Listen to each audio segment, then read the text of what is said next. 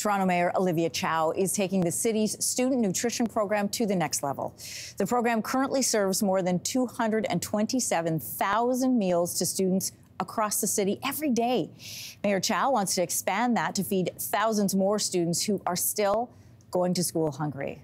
More than 100,000 students from 220 schools just don't have access to the student nutrition program, something we know and are continuing to learn about is important and increasingly so.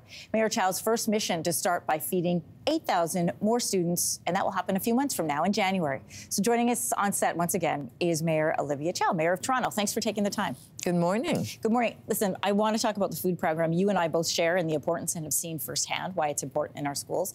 I just want to ask you quickly about the vote that happened last night. Toronto City Council voted to extend the lease for the Billy Bishop Airport. You extended it to 12 years. They were asking for 40. Your response to critics who say it's a half-handed gesture and doesn't really show your commitment to seeing it extending the life of the runway or of the airport? Well, the extension is really about the runway. Yeah. Runway is too short. And the federal government says it needs to be longer. Yeah, and there's a deadline. Yeah. And so they need to start construction next summer. Mm-hmm. So we don't really have a whole lot of time. So we rush through and say, okay, this is the best option, go for it, do it. And so it's really about safety. Right. But now, why 12 versus 40? They were asking for 40. They want 40. You guys agreed to 12. Because 40 means it's an expansion of the airport. Should there be more flights? Should they be flying jets? Once you do 40, you basically bake all those questions and answer them all and say yes, yes, yes, yes. But I think the whole city, especially in the waterfront, there needs to be a discussion, a longer-term discussion as to more jets, more flights, what should it be, or more residents, more businesses. A fine balance it need to be. But that conversation takes quite a bit of time. So we're saying, go and fix the airport at the airport runway, and then we'll have the longer conversation because they do have time to have a longer conversation. Some things should not be rushed, especially on safety. Well, safety you need to fix, but on the entire waterfront, it's important that everybody have a say. Okay. Speaking about things that are important in the city of Toronto, I want to ask you about this school food program. It is very important to you personally as well. I understand you first drafted this program with your late husband, former NDP leader Jack Layton, and you were telling me it was Christmas Eve in the 90s? Yeah.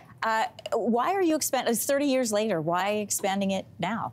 If you read in 1990, it was Christmas Eve.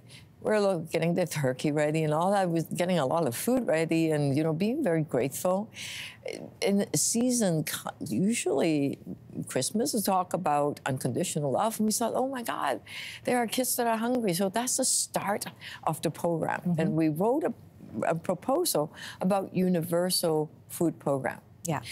And yes, we have 220,000 kids, but it's not universal. Not every kid in every school have it. If you look at the face, the smile of the kids when they're lining up for food, you can't learn when you're hungry. And we do know that some kids are going to school hungry. Yeah. So Thanksgiving is coming. We need to make sure that every kid in our school don't go hungry. So that's why several decades later, now that I'm the mayor of Toronto, I have a bit more say. Yeah. That's why I'm driving it so that the program to say, let's expand it. Yeah.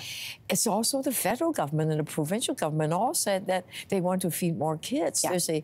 And the federal government have a universal food program. I immediately signed up and said, yeah, count on us. We'll match some money and let's start feeding kids. Not a few years from now.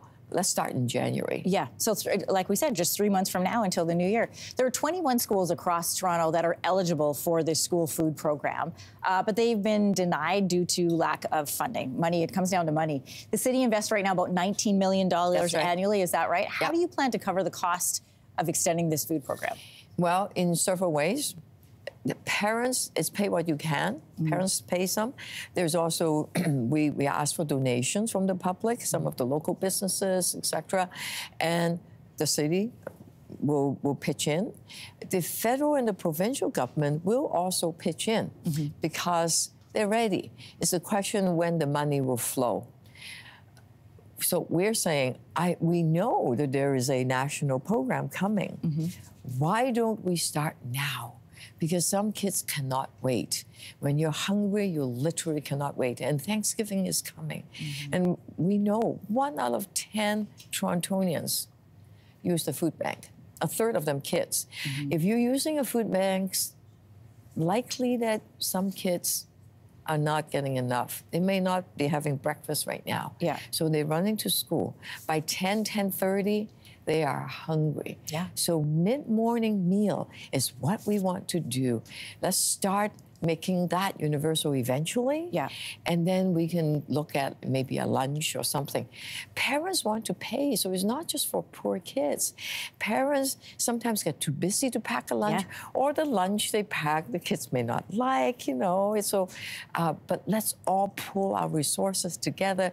Parents, schools, teachers, local businesses, restaurants, and government. Let's do it together. Listen, I know and work with people who have benefited from food programs in school. Sometimes for periods and stretches of time, it was the only full meal that they would get in a day. I agree with you on the importance. I want to thank you so much for joining us. Wish you a happy Thanksgiving. I know you're not cooking, but you'll definitely be cleaning. So best of luck with that. Thanks for coming in, Mayor Chow. Happy Thanksgiving to you too. If you liked that video, make sure to subscribe to the Your Morning YouTube feed, where you can find all kinds of new content posted every weekday morning.